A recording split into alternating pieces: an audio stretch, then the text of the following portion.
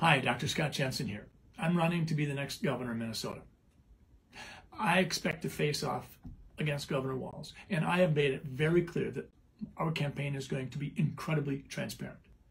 Governor Walz has talked about that, but I'm not seeing it happen. For everybody concerned about this issue, this is transparent. You can see through it. This is not. This is opaque. What is it going to take for Governor Walz to be transparent? Let's see what's in this one. What does transparency look like? Well, we went over it. You can see through it. Governor Walz has been less than transparent about his emails. The fact of the matter is, recent email exchanges dating back to October of 2020 reveal that his chief of staff told the Department of Health that the department's numbers on how COVID was spreading were less useful than what he expected. A whistleblower leaked that. That doesn't sound transparent. Is deception the motivation for not being transparent? Well, Governor Walz, about a year ago, we saw an email stream that some of the people who work for you were interested in trying to blame the spread of COVID-19 in the nursing homes and assisted living centers on parents of children who were going to sporting events and possibly spreading it around because they might have socialized together. So when you accuse them, is that the way you dodge? Because that's the next question. Is accusation a tool for covering up a lack of transparency? I think we have to ask that question. Are you willing to accuse others in order to hide your lack of transparency?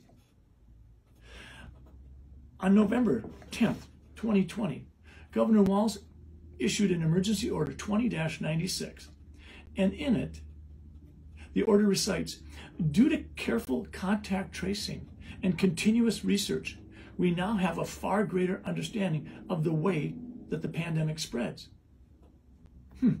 But just a month earlier, his chief of staff was saying that the department's numbers were less useful because they were small. At that time, the Commissioner of Health, Jan Malcolm, said, people look at the primary case numbers and think these are small impacts that don't justify the dial backs we propose. She urges her staff to engage in creative thinking. Creative thinking might be the answer. Maybe that's how we become transparent.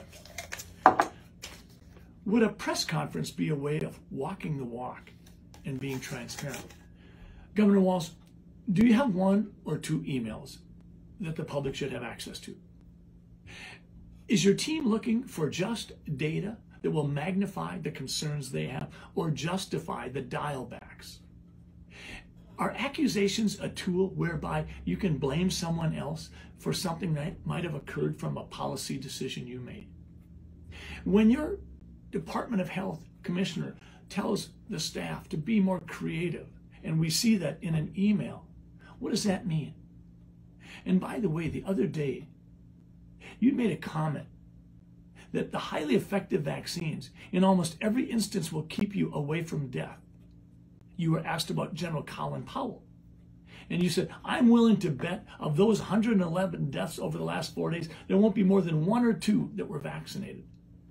But that's not true. From October 4th to about November 5th, there were 671 deaths, and 44% of those deaths announced in that period were in fully vaccinated people.